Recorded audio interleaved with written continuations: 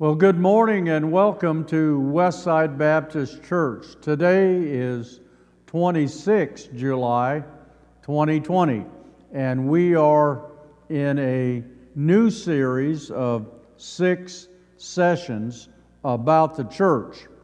We are joined together. So when we accept Christ, we also become part of the body of Christ, which is the church. We are social creatures, and we want to be part of different groups. And it may be your family or your friends, a social network, but the church is a family, and it is the body of Christ. And being part of Christ's body is not an option. So being part of the church is not an option.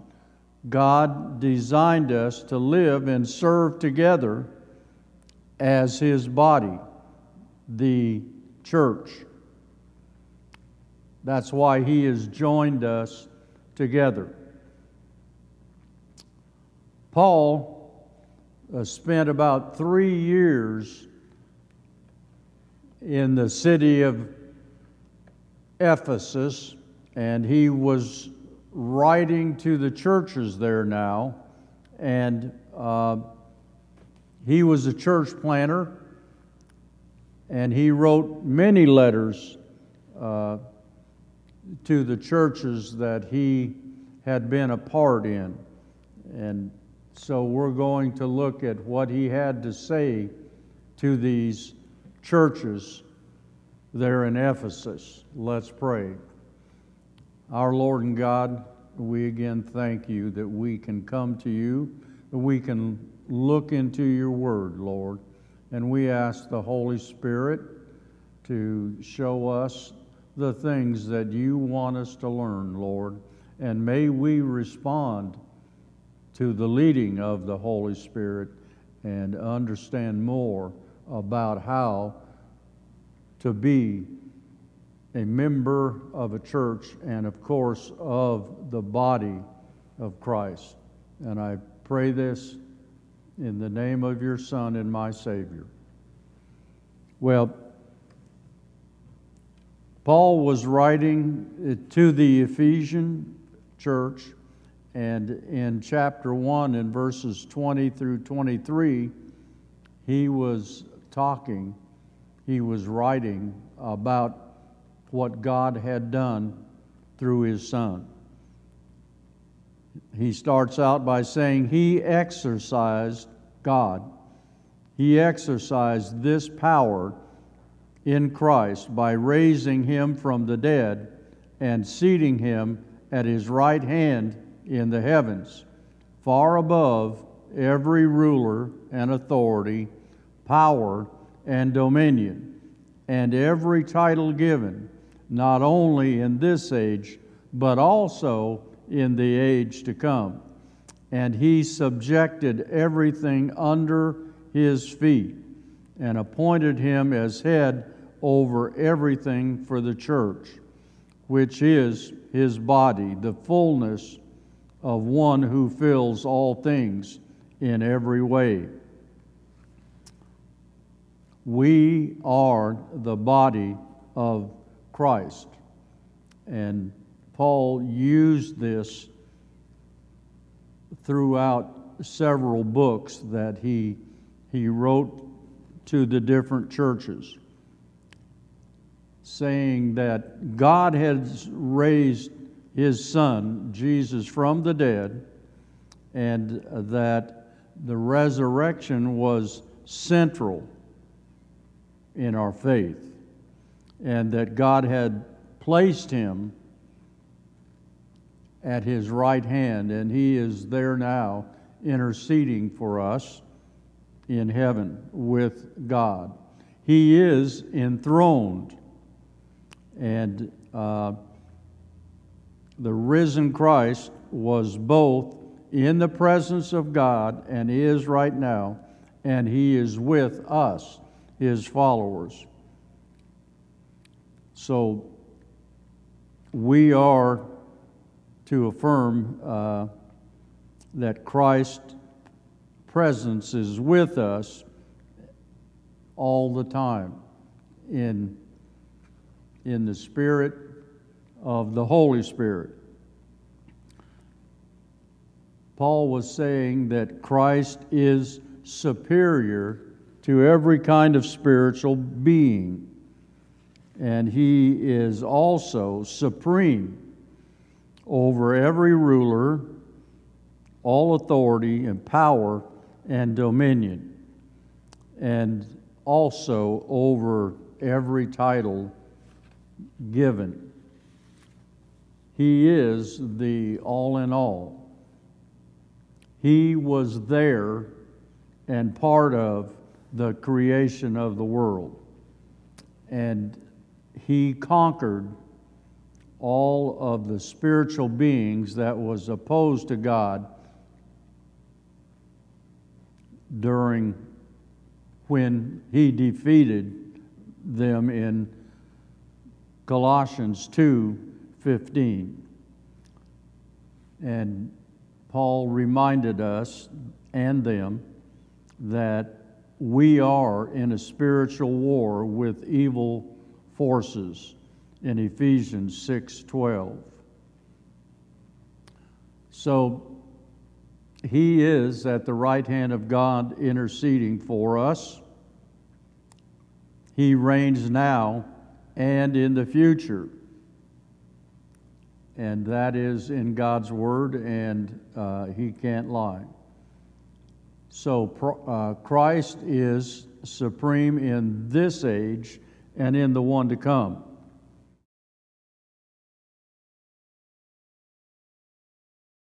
So God raised Jesus from the dead and thereafter seated him at his right hand in a place of ultimate authority over every ruler.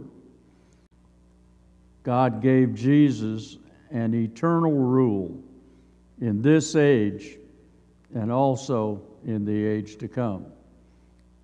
God put everything under the authority of Jesus. God appointed Jesus head of the church, and God appointed him to fill all things in every way. In other words, everything finds its purpose in our Lord and Savior. Paul went on to say that the church is the body of Christ, and that he wanted to highlight unity in the church, in the local church and the universal church, and the diversity of the human body. We are all somewhat different, and we all have skills and special talents that have been given to us to serve in the church, and of course, in the end, to serve God and our Lord and Savior. Paul, as you remember, persecuted the church earlier in his life. We find that in Acts 9:5. He actually not only persecuted us, but God himself, our Lord and Savior, he persecuted. But Paul was changed. He had the radical change that comes when we accept our Lord and Savior as God himself, the Savior of the world. So, after we're saved, we should recognize the need for us to be part of the church. And we are important parts of the body of the church. And we need to be involved in the church activities. So God, through His Son, is the one that fulfills us, that gives us the skills and the talents to do His work. And today we hope that we can recapture a vital understanding of the church today.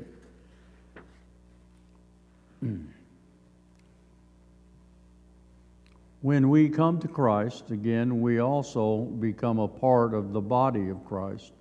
And the next scripture here is from Ephesians 2:8-10. And more than likely, you have heard this all your life. It says, "For you are saved by grace through faith, and this is not from yourselves, it is God's gift, not from works, so that no one can boast. For we are His workmanship, created in Christ Jesus for good works, which God prepared ahead of time for us to do."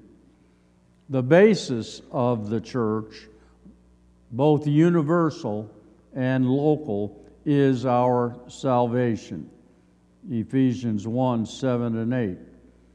And in Ephesians 2:1-10, Paul talks about the nature of our salvation and the relationship of our salvation to our experience in Christ. We remember that there is a radical transformation when we accept Christ as our Lord and Savior. We were before spiritually dead because of our sins in Ephesians 2:1. But in verse 5, salvation offered by God and initiated by God made us alive when we responded to the leading of the Holy Spirit. Salvation in Christ is the bedrock for being a member of the church. And it is based on God's grace.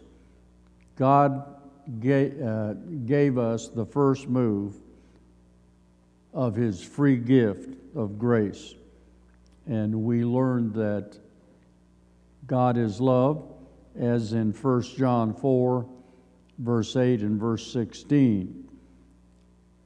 God provides salvation to sinners by the sacrificial death and the resurrection of our Lord and Savior. So God gave us the divine initiative in salvation through His grace. And our response to Him is faith. So Paul showed us that faith is trust and our commitment to our Lord and Savior. There is not anything that we can do to save ourselves. We can't buy it, we can't earn it, we can't work for it. It is a gift from God, and He is the author and the source of our salvation by sending His Son to shed His blood for us and then resurrecting Him from the dead. So salvation is based on our faith in Christ, not on our works and not on works from the Old Testament about the Jewish law. That's in Galatians chapter 2, verses 15 and 16. And we live in a self-centered world, And so that's why it is hard for many people to not understand the calling of the Holy Spirit to be saved. If we boast at all, it should be a God-centered boast, as in 1 Corinthians 1:31. So, to summarize that, we are saved by grace through faith, and every aspect of our salvation is God's gift to us, not by any work that we may have done. So grace is God's unmerited favor. We didn't do anything for it. He loved us to the point where He was willing to send His Son to pay our sin debt.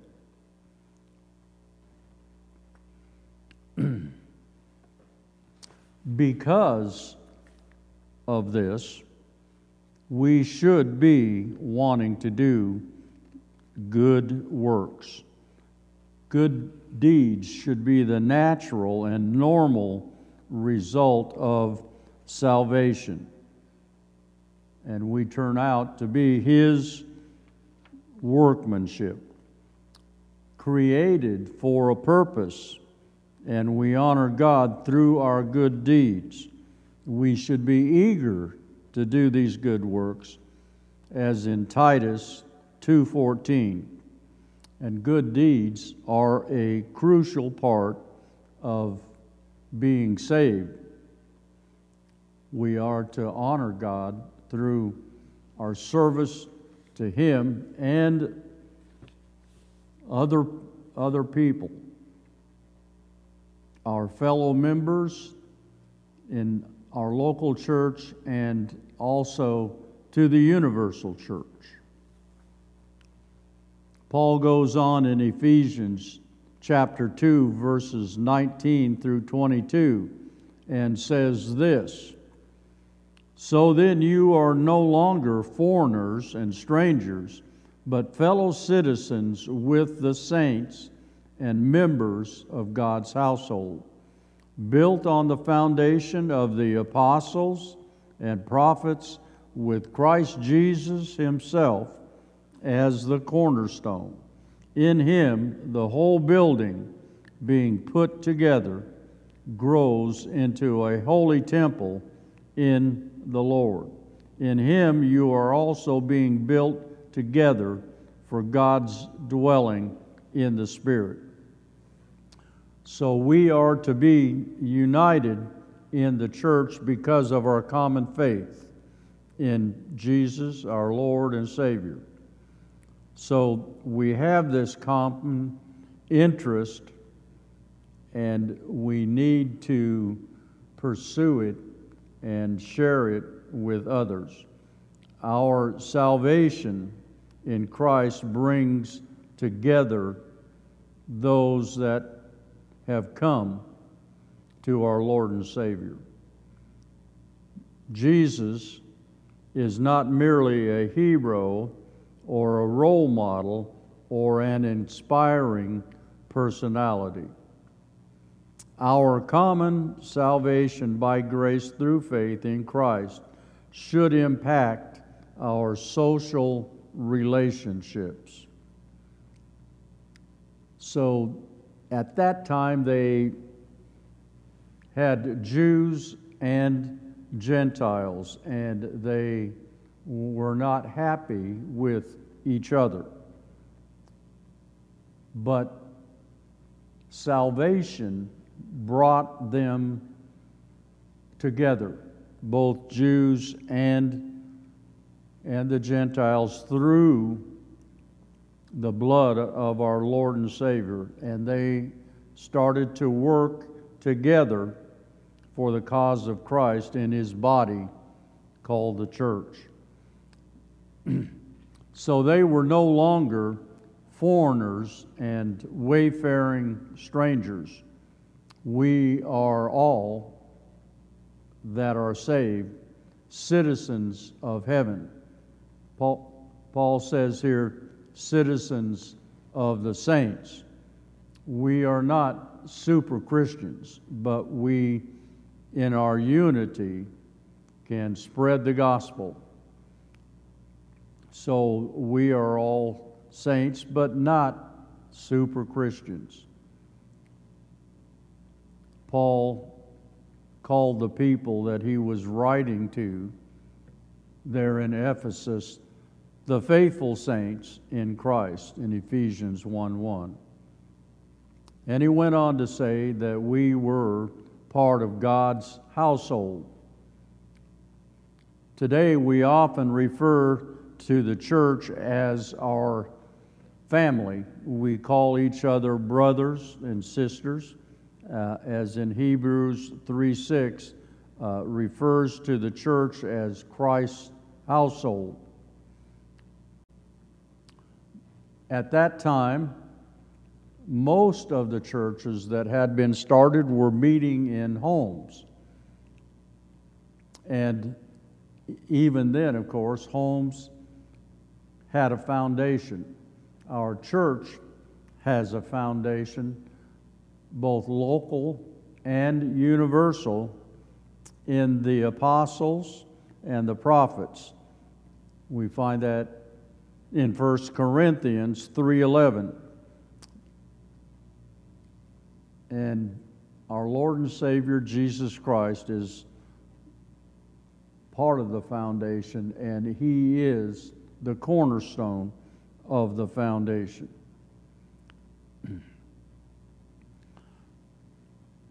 Each of the apostles and the prophets had an assignment from God, just like we have that same thing in the gift of grace and the gift of the skills and the talents that we have for serving Him.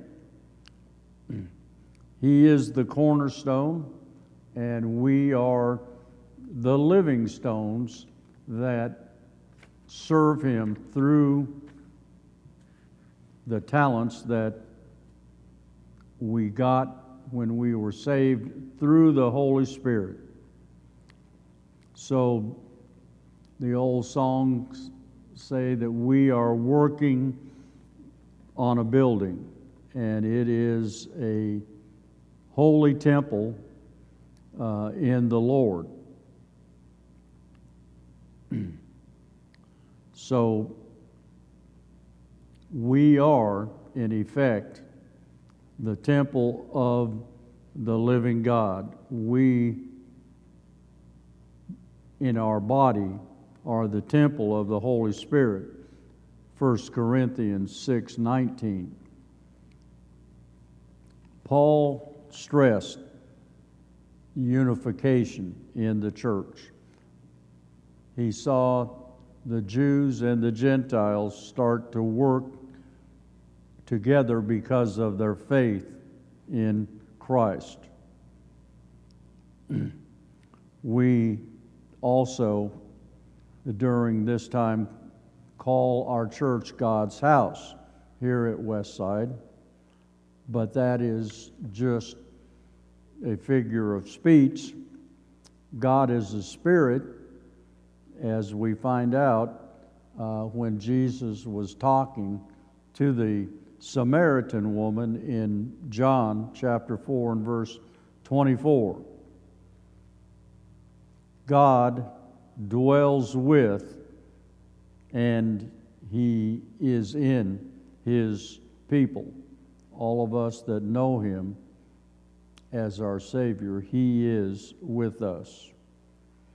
So how do we do this? How do we embrace your role as a member of Christ in His body, in His church? Well, if you have the right mindset or the right attitude, we need to use our skills to serve Him and to share the gospel message. And if we don't have the right attitude, we need to confess that and change that and start working and sharing and helping other people. We need to submit to Him by reading Ephesians chapter 1, verses 20 through 23 that reflect on the power and authority of our Lord and Savior. We need to submit to that and begin to work for Him, not because we have to, but because we love Him and we want to serve Him and we want to worship Him. And then there are folks that are not a member of a church, and you need to pursue that and become part of God's work. And we do that through the work of the church and through the mission of the church to reach those that are not saved. God's grace can help us embrace a healthy view of our role in Christ's church. Make a conscious decision to commit to God's view of His church rather than a human approach. God bless His church. Let us pray. Our Father, thank you for your grace. Thank you for the church and allowing us to be part of the body of Christ. Help us, Lord, to share the primary message of the gospel, the resurrection of Jesus and the salvation by grace through faith in Him. As believers, we are to be part of the church.